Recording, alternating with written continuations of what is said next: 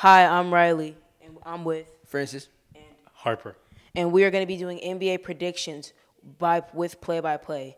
So, who do y'all think is going to be in the finals? Well, it's early to predict. Obviously, it's just 2 months after the season, but yeah, look at the Denver Nuggets coming out of the West, possibly. But you could also look at the Phoenix Suns. But the problem is they have no bench.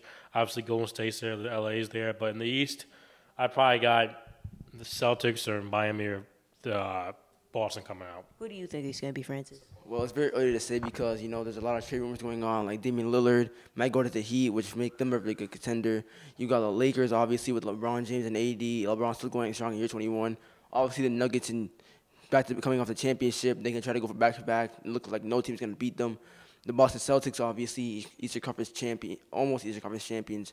But it's going to be really hard to decide. I mean, honestly, my early predictions, I might just go with the Nuggets.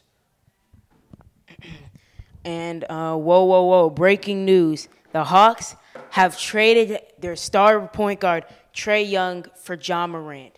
This is a blockbuster deal. Two very good point guards. The Hawks getting Ja Morant back, and Trae Young, shockingly, is leaving the Atlanta Hawks, which people have rumored, and I guess the rumors are true. What do you think about this, Francis?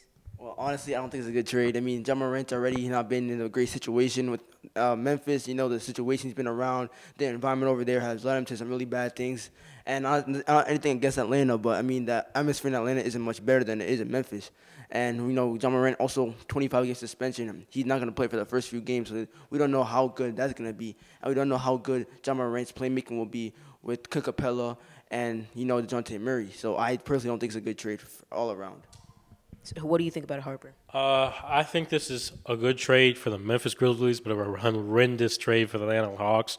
Personally, I mean, you're giving up Trae Young, who's averages 30 and 10 a game. I mean, Ja Morant's a great player, but then look at the problems he's going to cause. Plus, he shoots, I think, like 30-some% from three, and you're giving up Trae, and you're trading Trae Young for him. I don't like this trade at all.